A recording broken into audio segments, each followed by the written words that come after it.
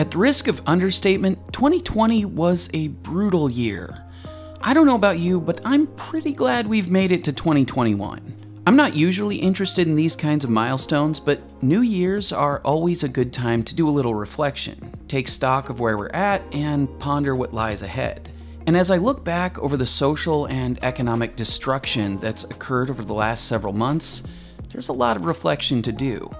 In the wake of the pandemic, governments all over the world instituted drastic and largely unprecedented restrictions on their citizens, imposing enormous cost on everyone that most of us still have yet to fully understand.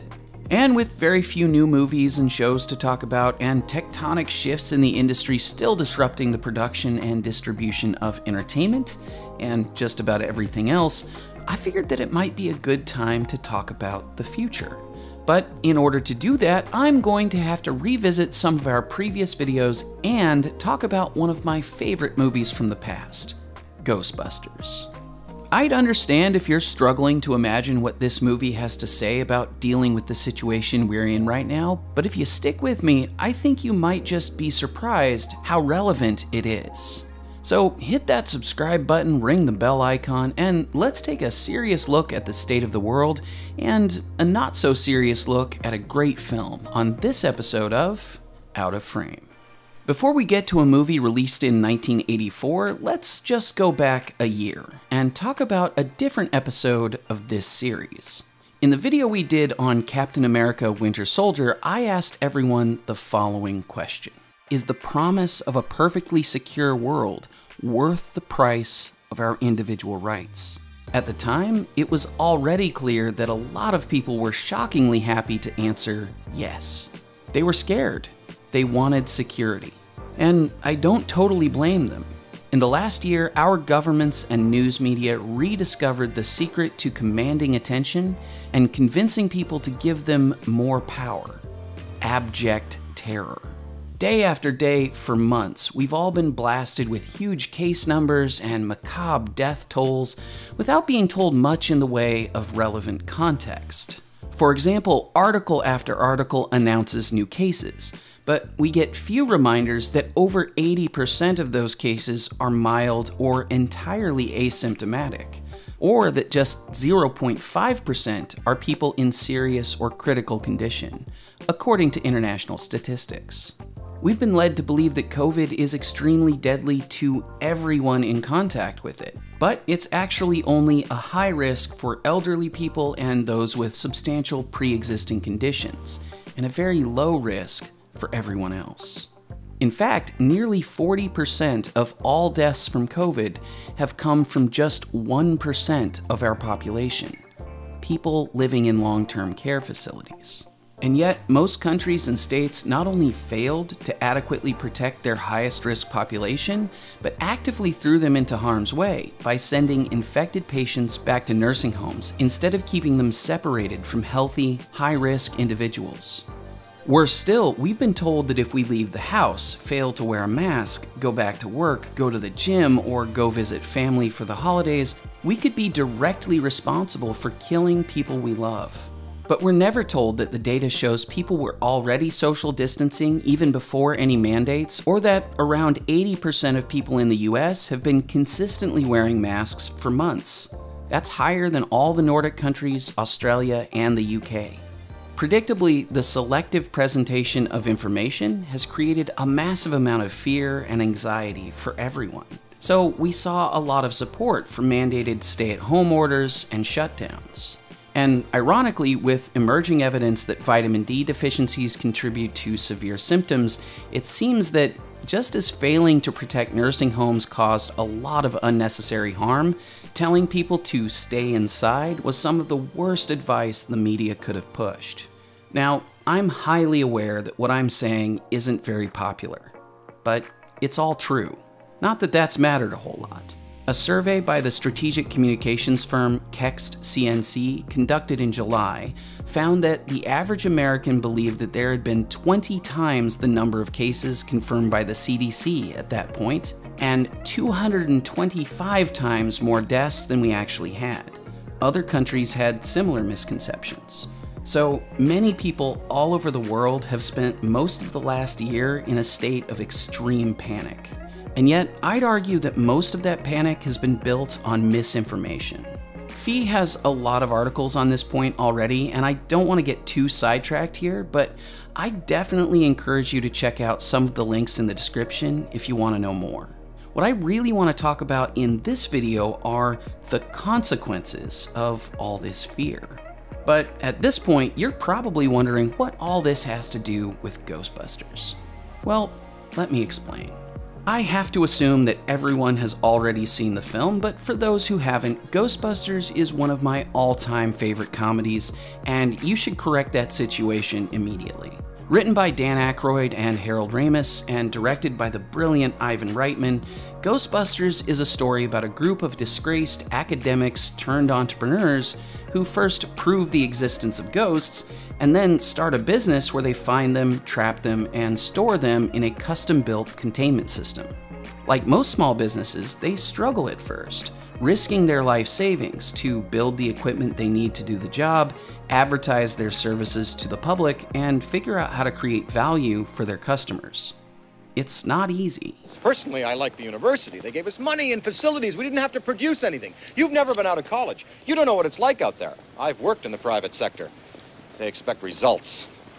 For whatever reasons, Ray, call it fate, call it luck, call it karma.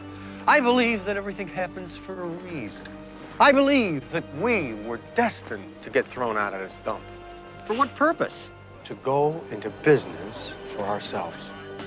Fortunately, once they get set up, the Ghostbusters start providing a valuable service, and over time they find more clients and more notoriety. Their business grows to the point where they need to hire more people. Ghostbusters, what do you want? Eventually, they've caught and contained so many ghosts for so many people that they're starting to run out of storage. But right at the peak of their emerging fame and success, that's when the government steps in. I'm Walter Peck. I represent the Environmental Protection Agency. Frankly, there have been a lot of wild stories in the media, and we want to assess any possible presence of noxious, possibly hazardous waste chemicals in your basement. Now, you either show me what is down there, or I come back with a court order. Walter Peck has no idea what the Ghostbusters are doing or how they do it. He has no functional understanding of their business, the science behind it, or the consequences of shutting it down. But he shuts it down anyway. Hang on! I tried to stop them.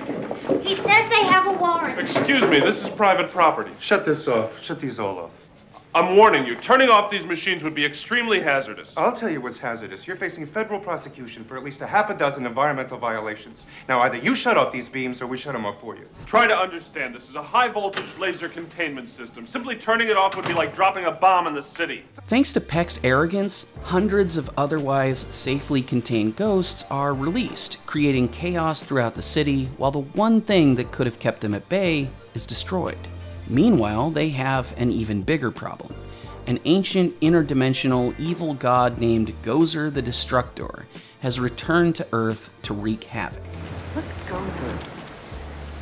Gozer was very big in Samaria. Well, what's he doing in my icebox? I'm working on that. But even though the Ghostbusters are already on the case, Walter Peck puts them in jail, so there's nothing they can do about it until it's too late. Are you a god? No. Then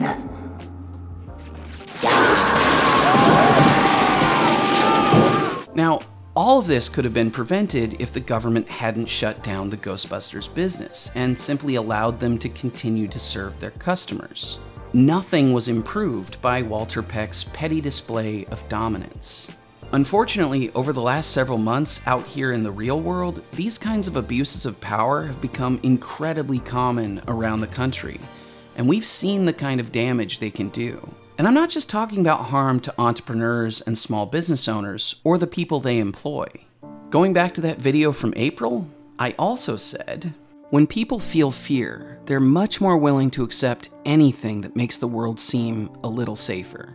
And although it's rarely something they are actually capable of, that's quite often the sales pitch politicians use to acquire and hold on to power. Last year, everybody was terrified, so they accepted 2 weeks to flatten the curve. They accepted bans on events and travel. They accepted the idea that the government could now dictate whose jobs and businesses were or were not essential.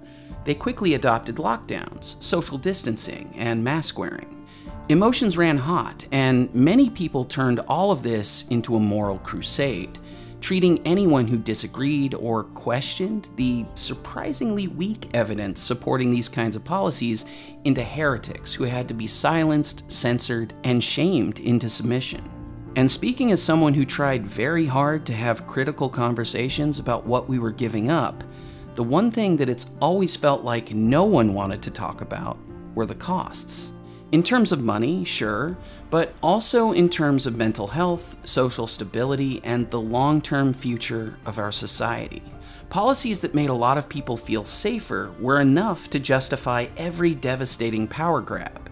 But in May, I did make a video describing the harm these actions could cause.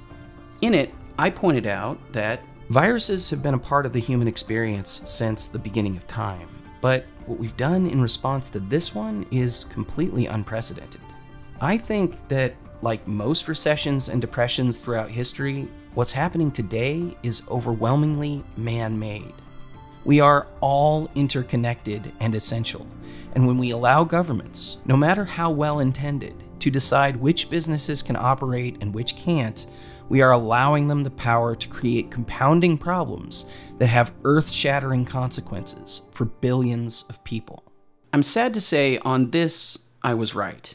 Instead of rushing towards draconian policies with no consideration for what unintended consequences they might have, we could have taken a much more nuanced and targeted approach, focusing our attention on protecting the elderly and other high-risk people instead of locking everything down. Had we done that, I think we could have avoided a lot of the problems we're experiencing now.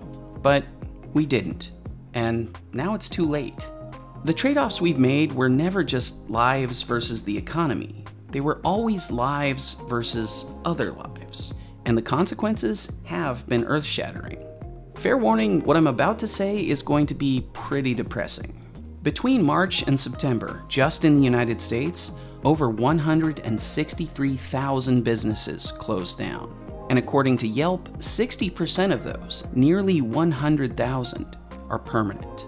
Millions of jobs have disappeared and won't be coming back. The US unemployment rate reached almost 15% at its peak, and even now, it's still double what it was a year ago. Meanwhile, we've seen a massive increase in drug abuse and overdoses. There's been an enormous increase in reported feelings of isolation, depression, and suicides. This is especially true for teens, but more recently, it's also become a problem for elderly people who have been cut off from their families. As if that weren't bad enough, violent crime and homicides have spiked across the country, while civil unrest, protests, and riots have contributed to billions of dollars in property damage and numerous deaths in most of our major cities. Throughout 2020, with so many businesses shut down, we've predictably seen shortages of all kinds of goods and services. As a result, food insecurity in the US is up to nearly 25%, which is more than double what it was last year. Of course, in as rich a country as ours, a term like food insecurity doesn't mean starvation. Instead, it typically means that people have had to change their eating habits or reduce their intake of certain types of foods. But in other parts of the world, this problem is much, much more deadly. For the first time in decades, global hunger is increasing instead of decreasing. And perhaps worst of all, shortages and fears of overcrowding led many governments to actively dissuade or outright prevent people from going to see their doctor or go to the hospital for anything that wasn't related to COVID.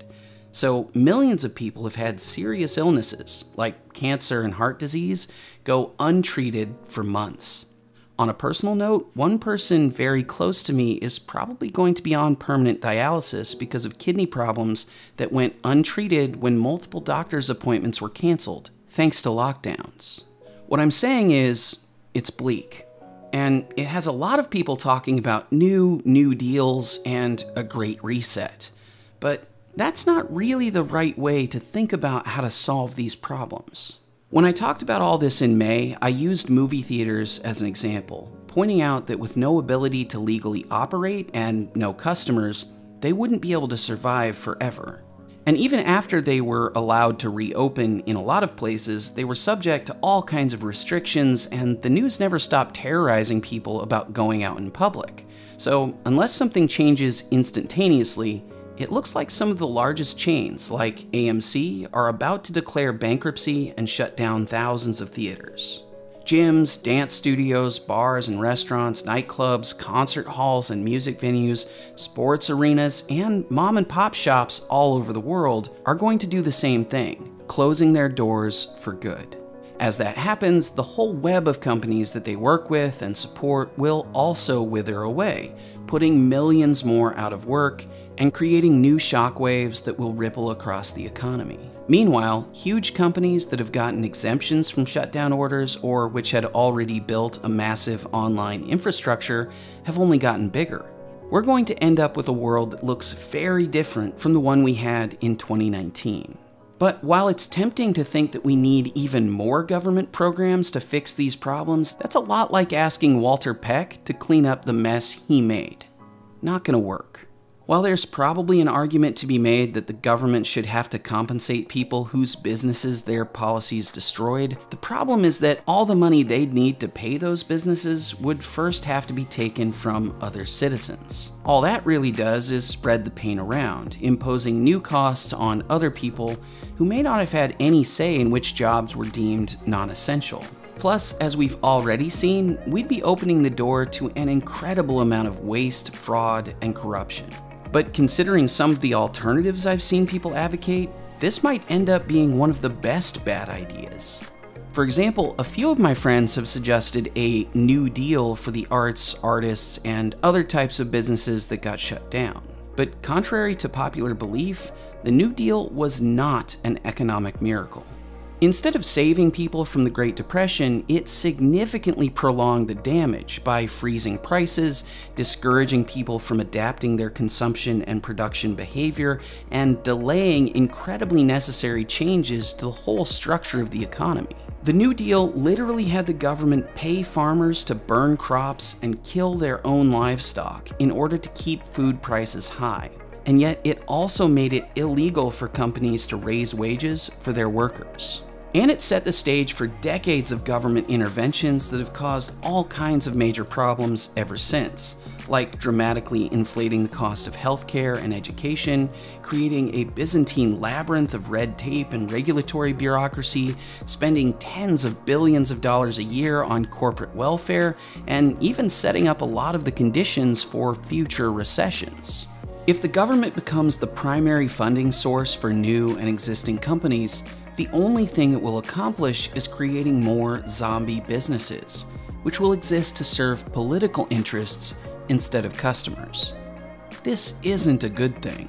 But the calls for nationalization, redistributionism, or just paying for everything by printing so much money we get hyperinflation, like in Venezuela or Weimar Germany, are so much worse, for reasons I've discussed on this series at least a dozen times already. Fortunately, there is a better way to solve these problems, and it's exactly the same solution we get at the end of Ghostbusters. The smartest thing the mayor of New York City does in that whole movie is kick Walter Peck out of his office and turn our heroic ghost-catching entrepreneurs loose on the problem. They have the most knowledge, the best tools, and the right incentives to stop Gozer and clean up the government's mess. Got your stick? Oh! Beat him up! Make him hard! Ready! Let's show this prehistoric how we do things downtown. So what I'm saying is, it's time to kick the petty tyrants out and unleash the power of entrepreneurship. That may not be the answer everyone wants to hear, but it's really the only way out of the situation we find ourselves in. It's also pretty much the opposite of what we've done so far. Human sacrifice, dogs and cats living together, mass hysteria. I've said this so many times on Out of Frame, but no one person has all the right answers to complex problems. People need to be free to offer different solutions in a context where they have skin in the game and actually get meaningful feedback about whether or not their ideas have value from the people who actually know best, their customers. That's the whole point of entrepreneurship. Throughout this pandemic, we've seen some incredible innovations in how people do business. Restaurants quickly shifted to outdoor dining, curbside delivery, takeout, and took different approaches to social distancing before anybody required them to. Artists and musicians found new ways of interacting with their fans by performing online concerts and creating other digital products. A lot of offices went all remote, and most stores figured out ways of allowing shoppers to have more space. But at the same time, a ton of businesses simply weren't allowed to keep operating or to find creative solutions to managing risk, even when there was no evidence that they were doing anything that was particularly unsafe. At some point, there's no way for a company to survive when the government makes it illegal. So if we want any kind of a recovery, the first thing we need to do is stop making things worse. There are millions of incredibly talented and creative entrepreneurs out there who are more than capable of finding new ways to do business that balance people's concerns about possible health risks against the necessity of actually producing the goods and services we all value. And they'll do it without any kind of central plan or government mandate. They just need to be free. In fact, some of them are already out there serving new customers, creating new opportunities and jobs in the process. Some of us will take more risks, others will be more cautious, but we'll all weigh the trade-offs and choose which companies to support or reject based on our own values and needs. This puts decisions in the hands of people who are actually in a position to see the benefits and bear the potential costs of their choices, instead of the hands of people who have no incentive or means to care about either. Once we do that, unemployment rates will come down, personal autonomy will improve, social connections will be reformed, people will feel less stress and isolation, they'll have the means to take better care of their health, and all of those goods and services that we haven't been able to get for the last several months will start to become available again. And that means we'll start seeing improvements on the bigger global problems like hunger and suicide. All we really need to do to get these results is stop crushing everybody under the destructive boot of bad policy and tone down the daily drumbeat of fear that's led people to radically overestimate the risks of leaving the house. Entrepreneurs and individuals all over the world will take care of the rest. We came, we saw, we kicked its ass. There are creative opportunities for rebuilding our sanity, relationships, health, and economy all around us right now. New deals and great resets are false solutions that will end up enriching the powerful and politically connected at the expense of everyone else. Worse, they'll prevent our economy and society from adapting and correcting the damage organically, and that will result in stagnation and the creation of long-term instability that will end up plaguing us for years to come. We need a different approach. And it's pretty simple. The government needs to stop hurting people and taking their stuff. The vast majority of people need to be free to choose what risks they're comfortable taking, and everybody needs to shut off the news so their concerns and anxiety are more in line with reality. We can do all of this while still taking reasonable precautions and protecting the highest risk people. And we must, because that's the only way back to a healthy society. Hey everybody, thanks for watching this episode of Out of Frame. I'm sure a lot of you are going to want to debate some of the things I said in this video, so we're going to be sure to put a ton of links and resources in the description. Check those out, and if they don't answer your question, leave a comment and I'll try to get back to you. Since it's a new year, I also have a bunch of news for the channel.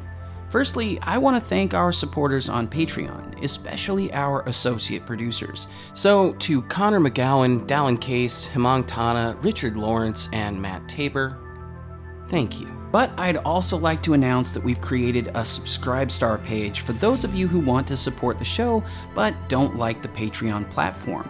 All the perks will be the same, so you'll get access to bonus content and to the new Discord server where you can talk to me and the crew whenever you want. The link for that is in the description too.